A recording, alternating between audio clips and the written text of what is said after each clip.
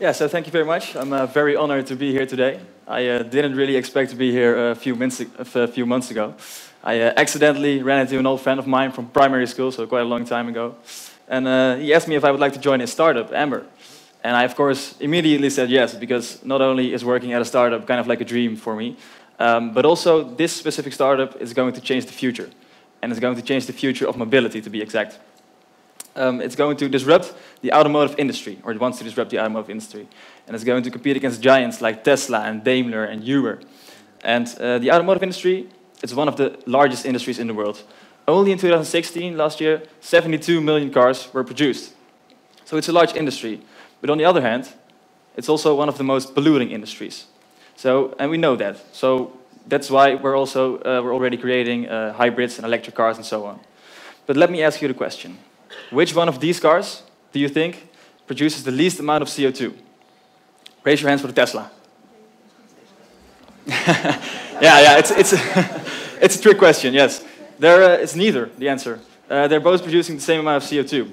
So, and it's because the Tesla, it uses electricity, of course, but it uses this electricity very inefficiently. And that's why it produces the same amount of CO2. So Tesla is well on its way, but we've still got a long way to go. Which is why a few of our founders, our Amber founders, they created a car of their own during the TU Ecomotive project. And they built the ISA and the Nova. And the ISA, for example, is still the most sustainable car in the Netherlands. And it is 10 times as efficient as the Tesla Model S I just showed you. So if you would recalculate the use of this car into fossil fuel use, you would run 1 in 400 kilometers. So that's quite a big change. But it is definitely not enough to make the automotive industry that much more sustainable. It's not going to be the groundbreaker, because all these cars, all these 72 million cars that were produced only last year, they also have to be produced.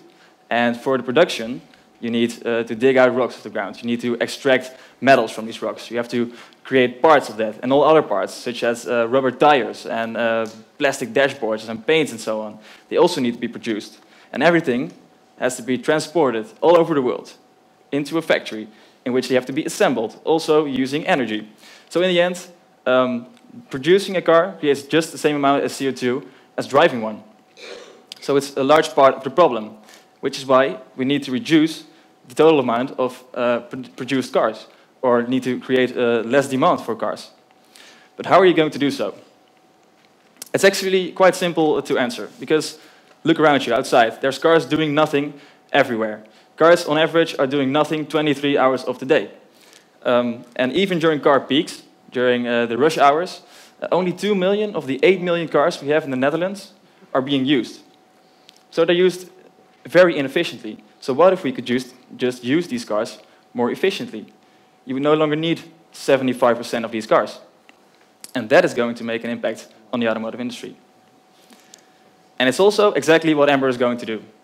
Amber is going to facilitate a way to use cars more efficiently. And it's going to do so by providing you with on-demand electric guaranteed mobility, which means you can get access to a car by our app. You just say, I need a car right now. And we guarantee that there will always be a car for you ready within walking distance. So it's really like having your own car, because you can just pick it whenever you want to and drive off wherever you like to. So it's really like our ownership. But on the other hand, you're sharing it. And through our platform, we gather data and we use algorithms to predict how many cars we need to actually guarantee everybody of this mobility. And we found that we can provide 8 people of guaranteed mobility only using 1 car. So that's a reduction of 5 cars. So on one hand, you have this reduction of cars, and on the other hand, you have you sharing the car, but actually it is like owning a car. So this is the future. This is the car-sharing future. And we're going to offer this to you as a user for 33 euros per week. That's right, 33 euros per week is all you pay. You don't have to do anything else. So we think this is the future, the car-sharing future. But for these shared cars, you have to have a special car, because these cars, they're going to be used a lot, because they're shared. So you have to have a car that is lightweight, long range, and highway capable, but especially it has to have a lifespan of 1.5 million kilometers, which sounds like crazy much, 1.5 million kilometers. But if you think about it, buses, trains, airplanes. They're already doing this for years. So it's possible. So why don't we do it? Why in the consumer cars? Because cars, they're built to be owned and not to be used. There's just no profit to be made of a car that lasts 1.5 million kilometers. You can't sell this. It's not a business model. So we need to make this car for our own, the car that does last this 1.5 million kilometers, because such a car does not exist. And with the lifespan of 1.5 million kilometers, we can reduce the cost price per kilometer by 40%. And that is exactly what we need, because for us, we sell kilometers. We don't sell a car. We sell a sharing service, and we sell kilometers. So for us, it's better. And this way, you create a sustainable business model, or actually being sustainable for us is more profitable. And that's a shift you need or we think you need in the automotive industry to make it very sustainable, to make it more sustainable.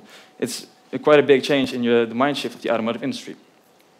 So that is what we need. So, in conclusion, what Amber is going to do is Amber is going to combine this shared future of cars with a car that is actually going to make this happen because it has the long lifespan and it has the specifications, with a platform that is making it as convenient as possible and as cheap as possible, so that the user will also be using it.